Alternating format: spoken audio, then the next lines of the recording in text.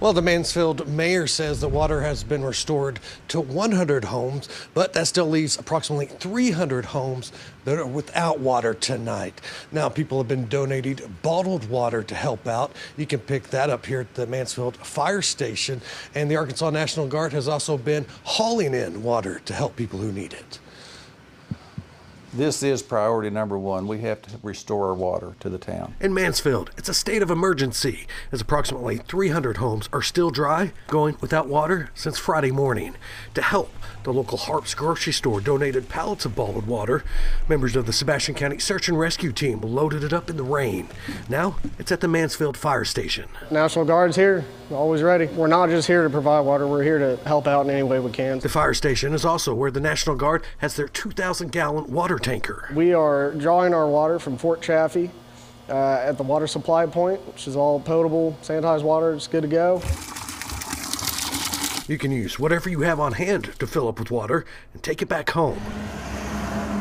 On Sunday, firefighters from across the area hauled water to the Mansfield Juvenile Treatment Facility to fill up their main storage tank. We have found 3 small leaks, but not the major leak. Mansfield Mayor Buddy Black says the water tank that serves approximately 400 homes just outside of town is about 80% full. On Friday, it was empty.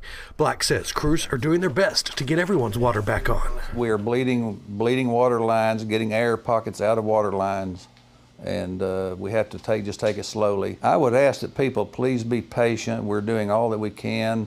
We have restored water to Henley Road South, Lake Spur, and Harmon Village area, and tomorrow we will go further south. When it comes to the National Guard, They told us it could be 2 days. They said it could be a week, but be here as long as we need to make sure people have water to drink. We would like to have the National Guard members here all the time. We would like to put them on full time.